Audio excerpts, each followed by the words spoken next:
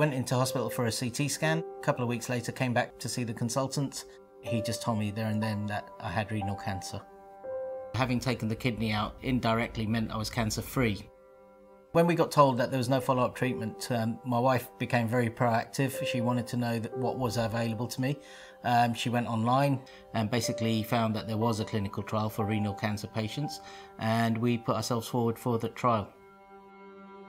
What the trial was for was to obviously see if this new drug was going to suppress the cancer if it came back, or to actually stop it from coming back totally. My reservations were what the side effects were going to be, whether the drug would then encourage some other form of, illness, things like that. So they were my reservations, but I went in very open-minded because that was the only option I had available. The trial was for 3 years.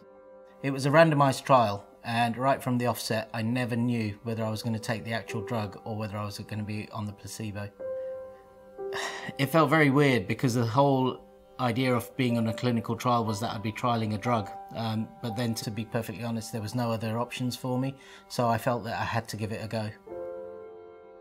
The support's been superb. Right from day one, I had a phone number that I could ring them and say that I'm not feeling well, and they would call me in. I feel really good about it. More to the point, not that I've helped myself, but the fact that I've helped research. The advice I would give to somebody that's thinking about it would be to obviously do their research.